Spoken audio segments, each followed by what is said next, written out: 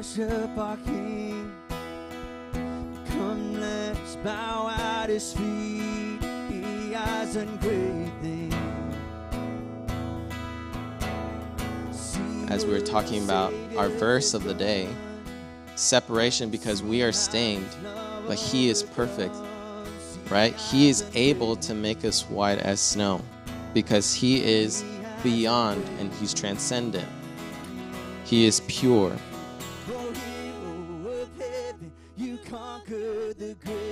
Holiness, sanctification is to be set apart. If you are sanctified, you are set apart, but not just set apart and then left in limbo. You're set apart for a purpose. That's the idea. Set apart for a special purpose.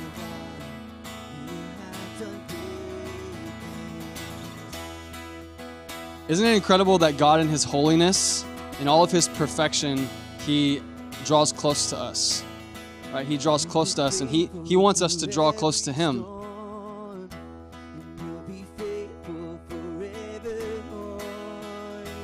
As he who called you is holy, you also be holy in all your conduct, because it is written, be holy, for I am holy. So God's holiness is the standard for moral purity. The best kind of person. That's the standard that God sets. And he set that standard through Jesus.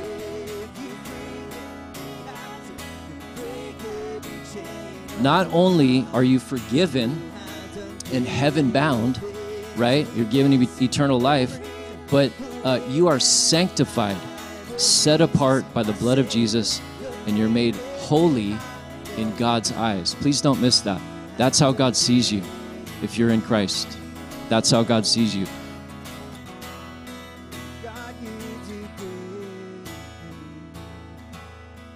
God wants you to approach him.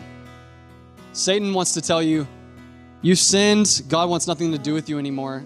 Don't bring it to him, just keep doing it. But God wants you to take it to him, right? Appeal to him.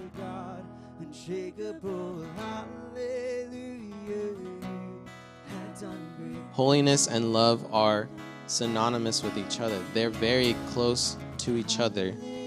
Because of holiness, God is able to love you guys so much. Sanctification is a position and a process, okay? You're sanctified in God's eyes, but he's also working that out in you daily. Not to earn heaven, but to be more like him. So maybe you're carrying around guilt today for something, whatever it is. Don't carry the guilt any longer. Follow David's example, acknowledge it, and give it to the Lord. And it may not go away today, but you give it to him again tomorrow. You give it to him again tomorrow, the next day, while God's doing a healing work. He wants to heal you from your guilt.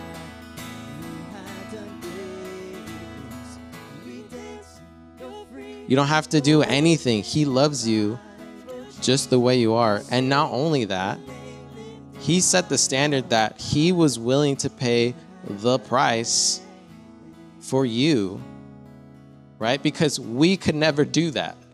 We can never reach that payment, which is paid on the cross by Jesus Christ.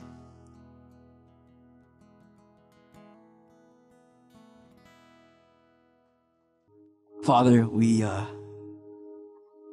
just continue giving this time to you. Thank you for meeting us, Lord.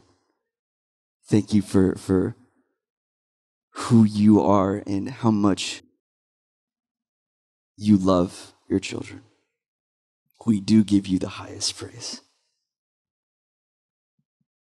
because you are worthy of it all.